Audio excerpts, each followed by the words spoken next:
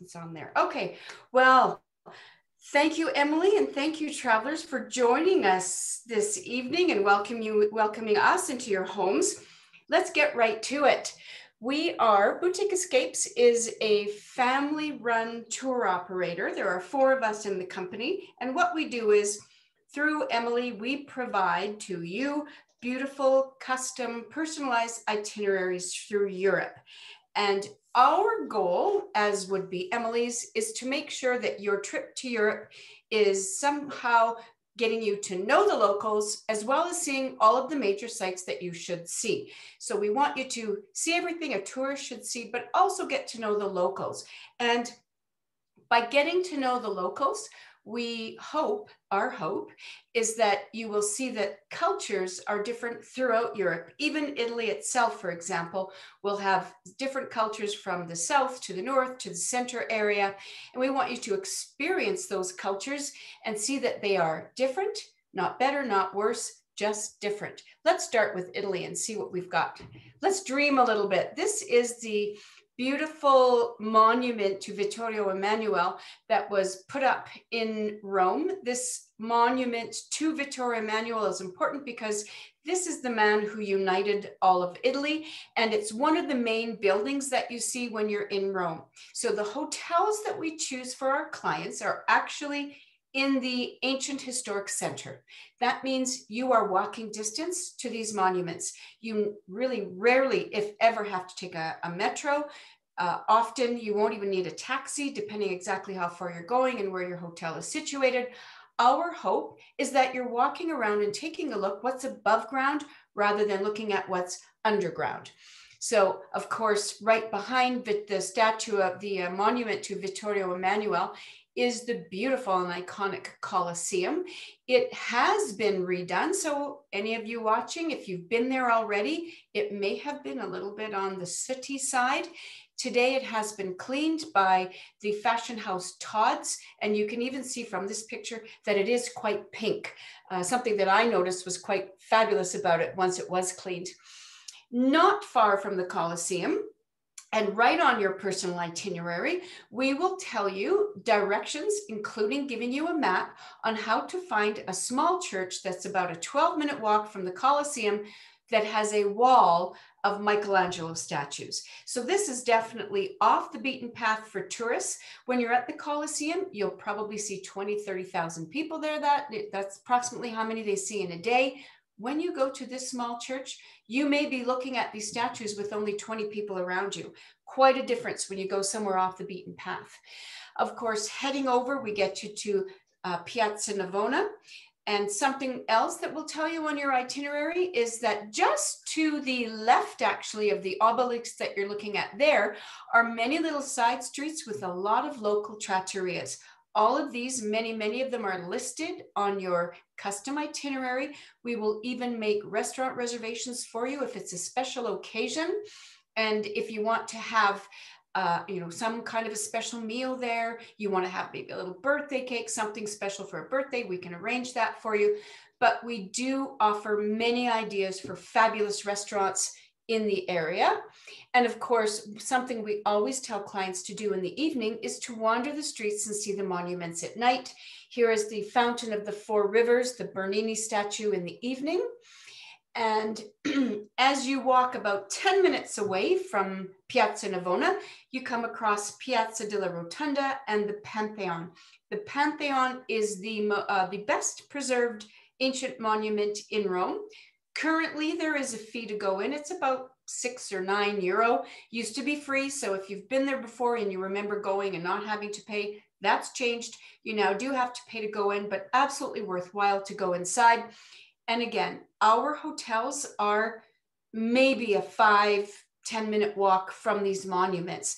Little side streets where we have found the beautiful boutique hotels. These are not your big box hotels that are on the outside of the cities, more in the suburb areas. These are really in the heart of the cities. The Trevi Fountain, of course, the largest fountain in Rome. It was also just cleaned by the House of Fendi, and you can see how beautiful and white it is. If you've seen it when it was dirty, it is magic to see it cleaned up. Hadrian's Tomb, another 2,000-year-old monument. If you've read the book or seen the movie Angels and Demons, you're going to want to have a visit here. We often suggest that clients have skip the line tickets, which Emily would make sure is in your package if you're interested in seeing Hadrian's Tomb. And of course, from there, we're only about a 15-minute walk to the Vatican museums. What we like to do is put you on tours where you are not surrounded by thousands and thousands of people. If you take a look at this photograph here, you can see there's almost nobody in the picture. We would have you experiencing the museum very early in the day when there might only be 200 people around you in the Sistine Chapel rather than 2,000 people surrounding you in the Sistine Chapel. And literally, this museum sees around 25 to 30,000 people a day. So you want to get in here at the best possible time. This is how we customize your package for you. Here, of course, is the Sistine Chapel, and your beautiful tour guides, whoever that may be, will go over this with you outside of the Sistine Chapel using photographs, because they are not allowed to speak inside, and they will go through what you're looking at, the Michelangelo's frescoes, as well as the important artwork that's along the outside of just below the Sistine Chapel ceiling there. Work by Botticelli, Perugino, Sandro, many beautiful pieces that are in there as well. And of course, the piece that everybody wants to see, The Creation of Man by Michelangelo. Our guides will get you the back way to St. Peter's Basilica, so you're not in a 2-mile-long lineup to get in. And once inside, you'll have a short tour, and often it starts with La Pietà. So I will often recommend right on your itinerary that when you're done with the guide, you say goodbye to the guide and go back and take another look at the Pietà, because to get back into St. Peter's Basilica, you're lining up for in an hour and a half, 2 hours. And if it's in hot weather, it is not enjoyable. Just another shot. This one is very early morning. On Wednesdays, of course, there's a papal audience. Anyone can go. If you want to sit down, you have to have a ticket. Keep in mind, there are up to 80,000 people in this square at that time. But you certainly can see the light, how the light hitting it at this time is magic on this building. And of course, as I said before, we love recommending to our clients to take a visit of these monuments at night. They are absolutely beautiful, all lit. And of course, the Spanish Steps, you should know that you can no longer sit on the Spanish Steps. That's why this photograph has no people in it. There is a hefty fine. There are people walking around to make sure you do not sit on the steps. It's no longer the same kind of bustling, fun area, I want to say, that it was before. Still lots of people, yes? Yeah, I was reading that. Is that because of COVID, or had that happened just before? It was prior to COVID, and it was because the steps were being ruined.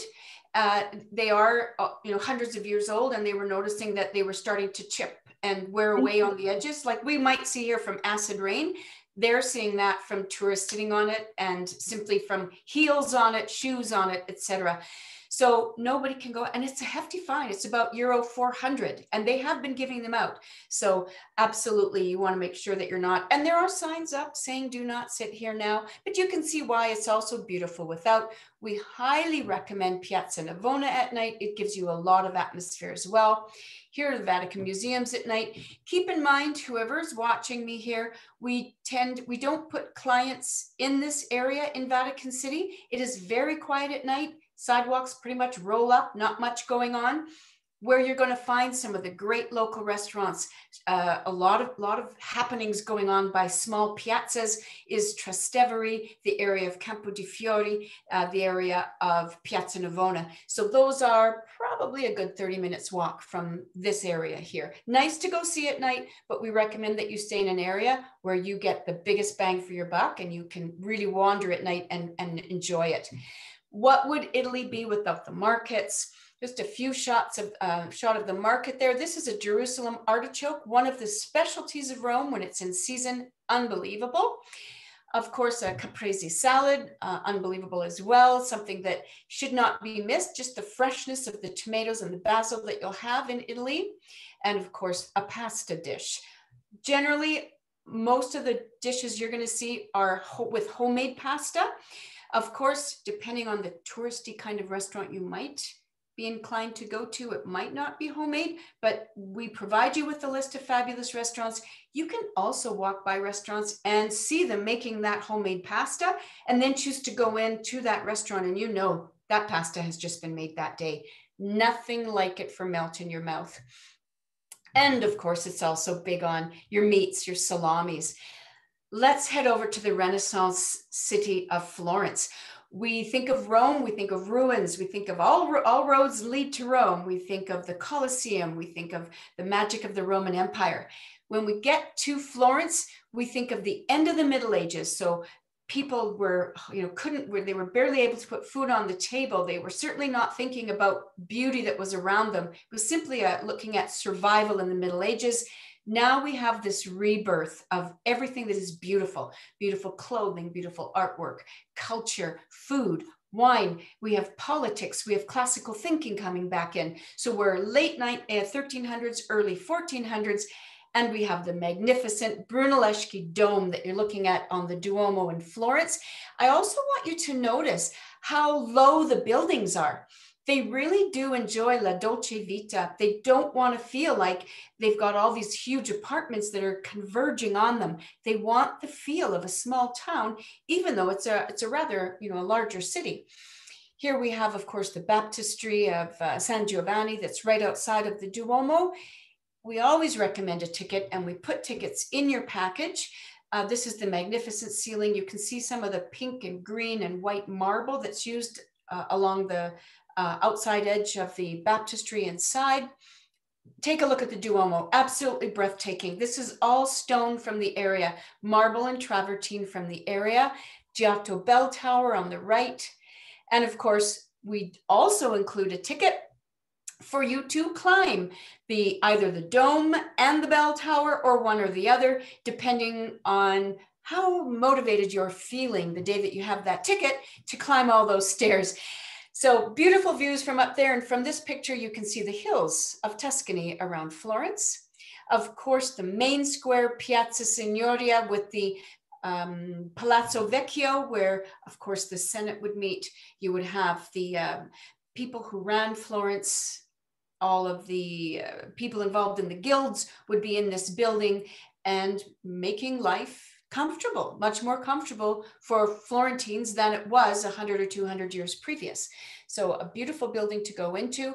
And then to the right of that, we have the offices of the Medici family. This is the Uffizi Gallery. Today it's an art gallery. And here is, of course, the Botticelli, the most famous painting inside. We have tours that will take you inside. When you're done with the tour, you can wander on your own, or you can head out or go back and look at your favorite painting.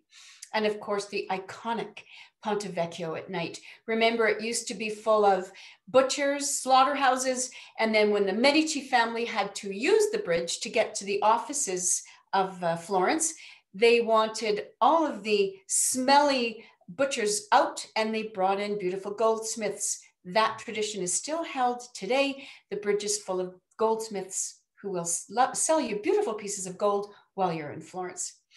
And if we're in Florence, why not have a trip to Tuscany? We absolutely recommend Tuscany. If you can swing it for a handful of nights, even better. There is so much magic in Tuscany, and to see it in the evening as the light hits it in a certain way is absolute romance, excitement, and magic. So this is San Gimignano. The square is a UNESCO World Heritage Site, and we will have clients either stay in the actual town itself. You can see how little it is. This is it. Or clients can come in during the day and stay in a bed and breakfast nearby.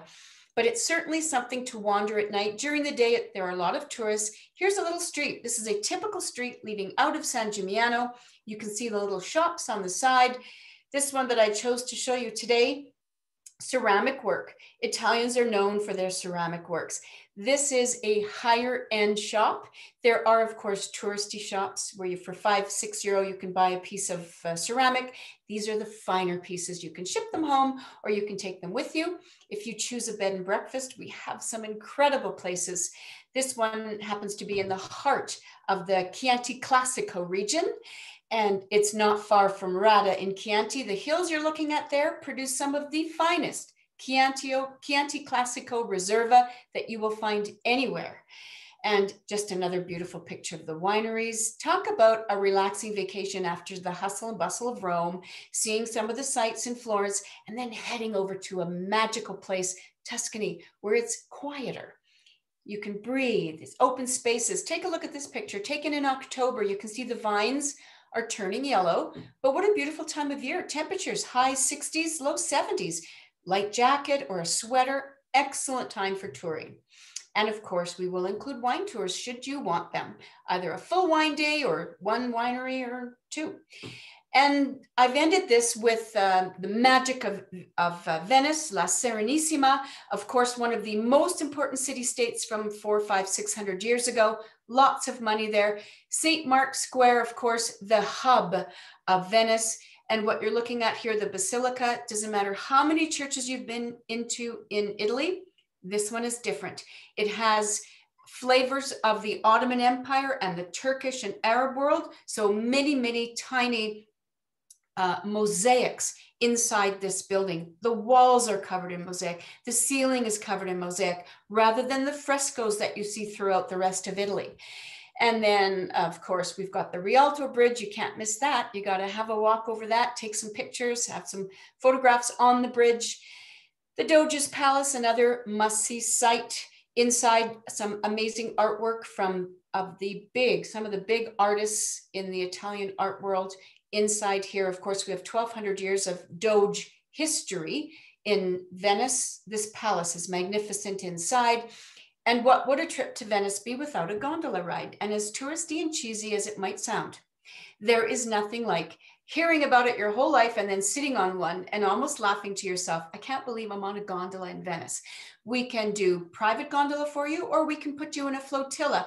The picture that you're looking at here has there's maximum 6 people on a gondola. If you do private, it can be just the 2 of you, and there are only 2 seats. So if it's a special occasion, you may want to do a private gondola. And if you have time, of course, see the islands of Murano and Burano. Burano is one of the most Instagrammed places in Europe, and it's because of these beautiful buildings. We do all of Italy. We also do all of Europe. But one of our favorite places, of course, is Positano, the town on the cliff. So I wanted to end with this one just to let you know that Italy is so rich in culture, history, architecture, food, wine, diversity of landscape. You could go back every year and still see something different. So if you are interested and you let Emily know, and the more specific you can be with what you want to see and what your budget is, how many of you are traveling? Are you going with young kids? Is it just adults? And if it's children, are the kids really little? Are they good on a nice sofa bed, or do you want them in individual beds? All of that gets looked after as long as you can be specific and letting Emily know what it is exactly you're looking for. And then we have you on your way. I will turn it over and back to you, Emily. Oh my gosh, I love it, Susan. It's so great. Guys, the reason I love to be able to work with Susan is because you can obviously tell on what she's saying, they know the little spots that you may not know, booking other places. And so that's why I really like to be able to work with her, is because she often has those spots that she has been there and experienced it and seen it, and her team, they're amazing.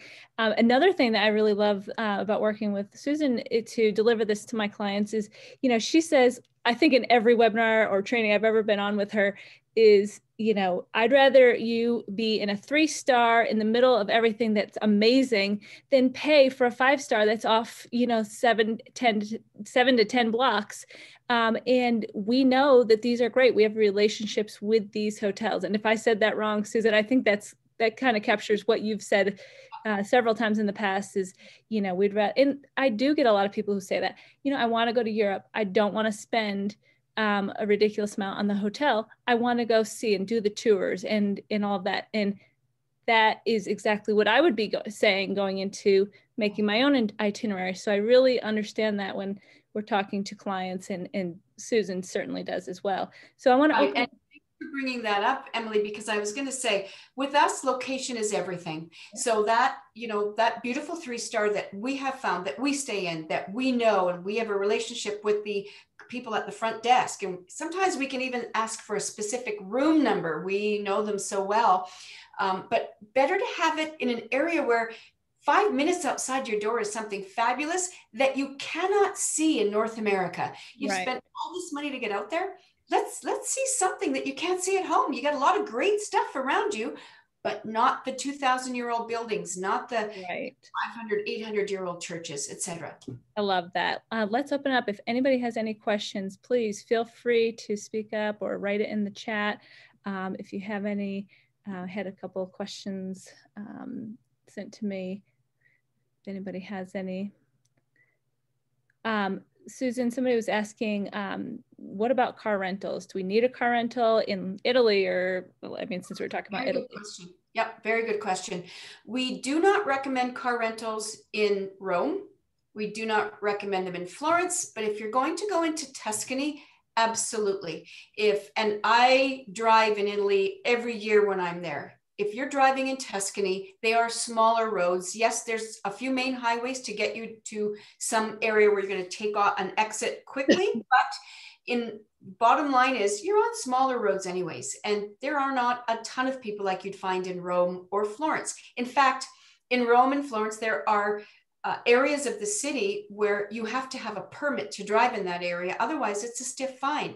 So leave that to the private drivers, leave that to, you're going to be in a historic center anyways. When you're in Tuscany, though, you want that car rental, because to visit all of those amazing little towns, Assisi, Cortona, Volterra, San Gimignano, Poggiobanzi, I mean, the list goes on, Rada, Castellina, Greve, so many cute towns. You can do 2 or 3 in one day if you have a car, and we map it all out for you. So if you take a Boutique Escapes package, you get a huge driving map that we have purchased in Tuscany, and we will mark the route for you, because no matter how good GPS is, I can tell you from experience, you cannot always go what GPS tells you. They will tell you to go down a farmer's road. They'll have you in an orchard. They'll have you on a road with, bumps on it that'll take the bottom of the car off, because it's a road. And that's what the GPS is going to show you. So we will give you a map, and we'll even mark the route for you. We'll even give you a little write-up on each city that we think is worthwhile. So yes, absolutely. In Tuscany, car rental, drop it back off in Florence. And if you want to go to Venice or Milan, you then take the train, the high-speed train from there to get to the other destinations. Excellent. Yeah, that makes a lot of sense. So somebody else had submitted a question. What if I don't have a huge budget? Am I going to be able to make it work? Okay, that's a very good question. Of course, budget will dictate where you stay and how long you stay.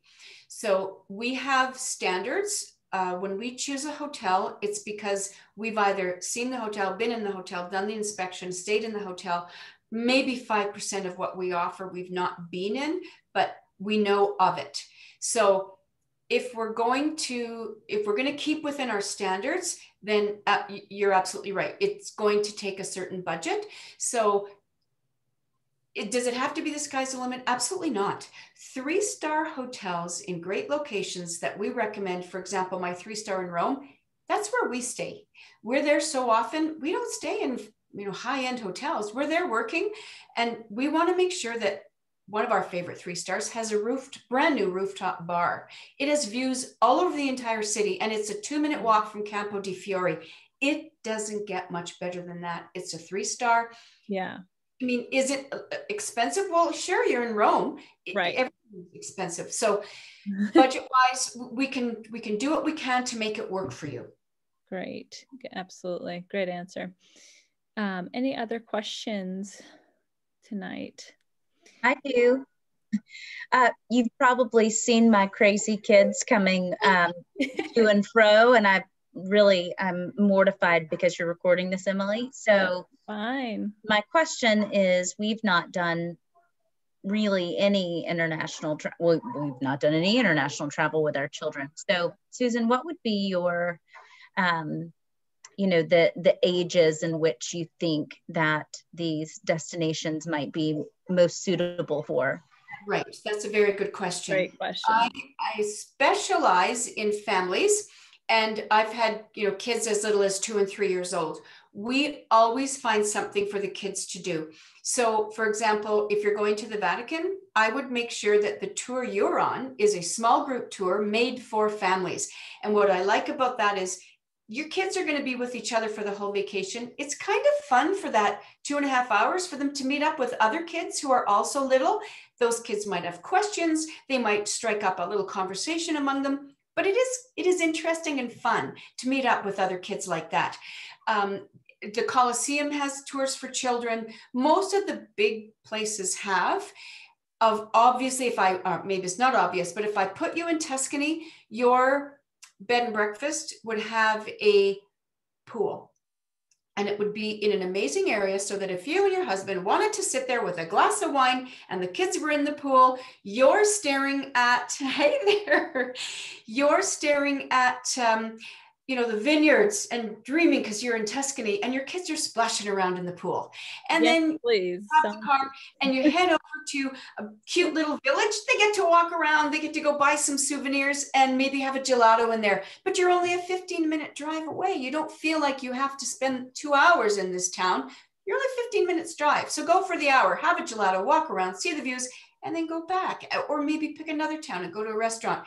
I can also put you near the beach, the Italian Riviera. We were just talking about this yesterday. Yep.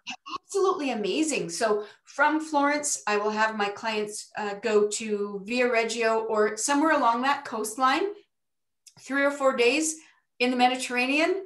Unbelievable. That will be a highlight for the kids. And then they go back and maybe head up to Venice. And I think about a cute hotel that I have in Venice. It's got space for it's 1 large bed and 2 smaller beds.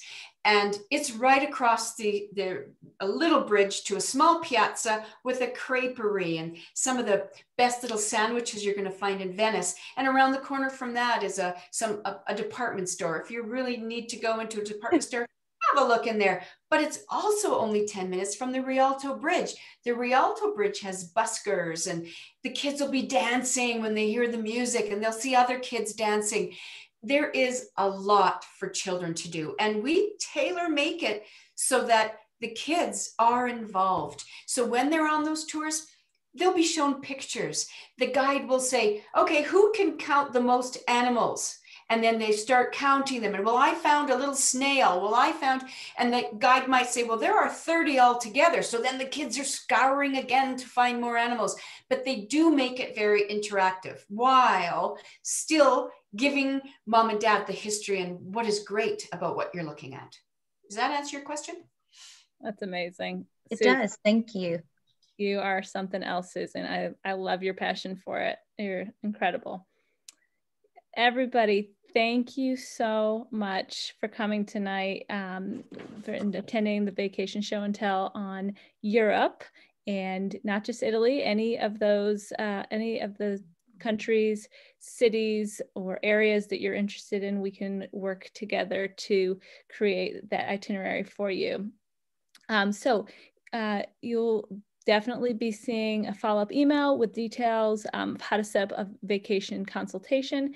And I know that we're all waiting to stamp our passport. I don't think you can see it, to get to Europe. And some parts of Europe are opening or set to open, and we're starting to see dates. So Susan and I were talking yesterday.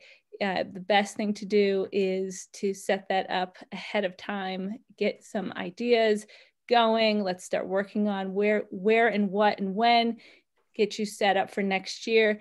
And before I don't want to close up because I see Christy's got a question. So go right ahead, Christy.